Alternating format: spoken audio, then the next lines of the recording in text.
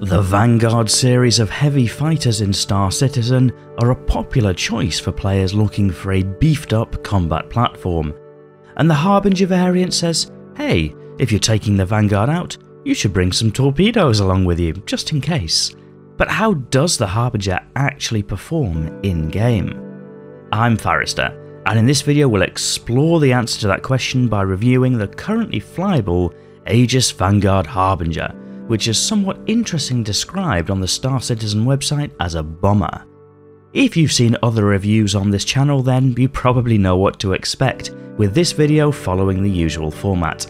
It's split into 5 sections, starting with a ship tour, assessing combat performance, reviewing handling and visibility, looking at the operating costs before finally summarising. As always, I've included timestamps in the video description in case you want to skip ahead.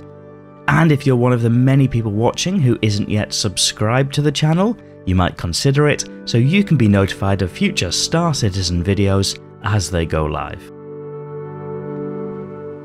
And we'll start the tour for the Vanguard by heading straight up the rear ramp at the back of the ship. The Vanguard is split into 3 sections and we'll start with the rearmost. This is the section that contains the ramp that brings you up into the ship itself, as well as a small door which leads to component access for the quantum drive.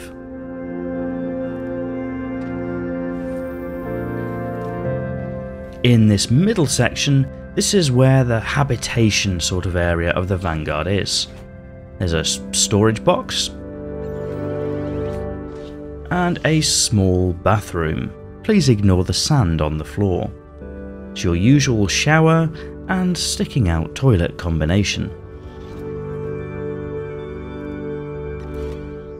There are 2 beds for crew use because this is, in theory, a 2-person long-range ship. There's a weapons rack, a small kitchen area, and lots of little storage bins like this small rack. And of course you can see through to those large torpedo munitions in the glass window. This section also houses access to the turret. The turret on the top of the Vanguard Harbinger is by default equipped with rocket pods but can be changed out.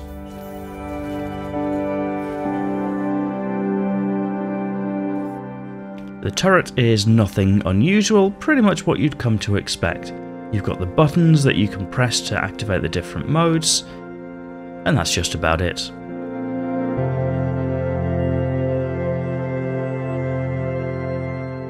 We'll leave the turret and head back into the body of the ship.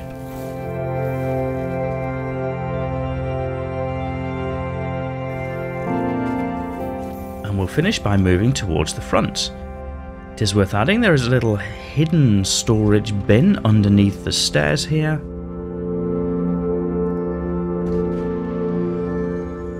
And as we move through, there is more component access on each of the walls.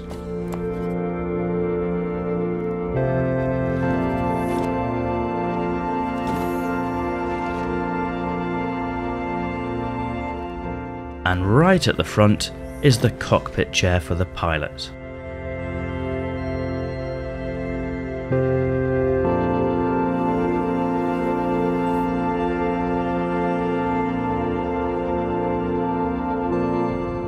The Vanguard Harbinger comes heavily armed. The pilot armament is a size 5 mount, by default a gimbal with size 4 ballistic cannon, and with additional 4 size 2 weapons on the nose. Those fixed weapons, although size 2, can only be swapped for other Vanguard fixed weapons, so whilst you can change the ballistic cannons to laser repeaters for example, they're the Vanguard proprietary ones. The man turret has 2 size 3 weapons on it.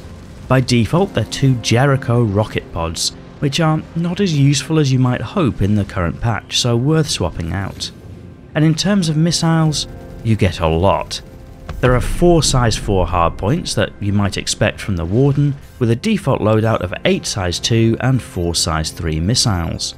But there's also an additional size 5 hardpoint, which carries 3 size 5 torpedoes, and are the real unique selling point for the Harbinger. Defensively, you're equipped with 2 size 2 shield generators, which makes for a good defensive performance and is more than you get with a Hurricane or Scorpius, for example. It's by no means invincible, and you'd still need to treat engagements like you're in a fighter, but it's enough defensive power to stay in the melee for a bit longer. Put all of that together and you've got a really solid combat brawler, especially against NPC opponents. The firepower is enough to deal with a range of targets, especially when augmented with those big torpedoes, and the turret gives an option for a friend to come along and fight along too. So a bit of a combat powerhouse while still remaining in the fighter category. With the cockpit right at the front of the fighter, visibility out of the Vanguard is pretty good, especially to the front and sides. There are a couple of struts in the glasswork, but once you're in combat, you're likely weaving and rolling such as not really to notice them. In terms of handling, the Vanguard is a heavy fighter and feels like it. It's still more manoeuvrable than some of the big multi-crew ships, but you'll feel a bit less nimble than some of the smaller ships. Acceleration to the top speed of 1022 meters per second feels quite quick with the thrust from the twin engines at the back, but slowing down is noticeably slower. The SCM speed limiter is also relatively high when compared to the translation rotation performance at 171 meters per second, so if you're using the default limiter, you'll want to be aware that the ship can feel a little sluggish. All in all, the braking performance is what you'll notice, taking a little time to slow down at any speed. Notably, deploying the landing gear makes the wings fold forward and back, a bit like you might see on the swept wings of a variable geometry fighter jet, which means that the Vanguard takes up marginally less space in a hangar when the gear is down. The stock quantum drive is unusually pretty good, with the Jaeger offering good speed and the fuel tanks large enough to get good coverage across the Stanton system. The Harbinger is larger than some other fighters, so expect the costs to increase too. Across rearming, refueling and repairs, expect into the thousands or even tens of thousands of Alpha UEC, depending on what you've been up to. But it can also be very profitable to run. The mainstay of earning a living with the Vanguard series is combat contracts, and the Harbinger does a great job of holding up that reputation. Pretty much any of the ship-to-ship combat contracts are feasible with careful piloting, supported by those large torpedo armaments. There is a little space in the back which makes delivery contracts feasible too, if you wanted to take a break from the fight for a little bit. By way of loadout changes, I'd suggest only swapping out the weapons to personal preference. Keeping the gimbal on the main gun is advantageous, but perhaps swapping to an energy weapon like a Rhino repeater might suit longer haul combat runs. Equally, swapping the 4 specialised size 2 to the same, like the GVSR, might be a good bet, and likewise for the gunner armament, potentially for 2 Panther repeaters. Most of the other components come mil-spec as standard, but for somebody min-maxing the ship, there may be some further tweaks, although in my opinion, not strictly necessary. The Harbinger is a solid performer as a combat platform, especially against AI targets. It takes the beefy brawler feel of the Vanguard and adds those big torpedoes, which make dealing with larger targets a little more accessible. There's room for a gunner, so you can fly with a friend, but equally there's plenty of firepower behind the pilot stick, so it's not a requirement. And there are the internal creature comforts that may become more useful as time goes on.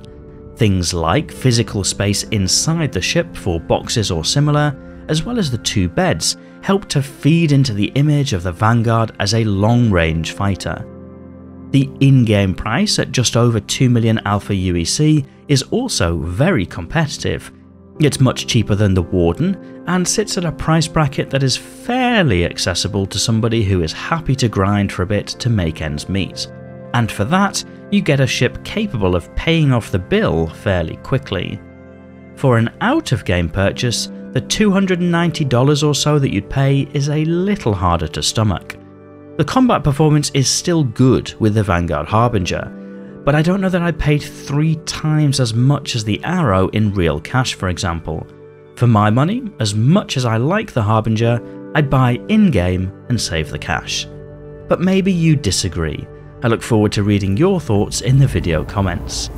As always, if you're not yet subscribed, you might consider it if you got this far, to give YouTube the nudge to suggest similar videos to you in the future. And it would also be really helpful to me if you would press that like or dislike button to guide me as to what videos you're enjoying the most, so I can focus on making the most relevant videos in the future. Otherwise, and as always, thank you for watching.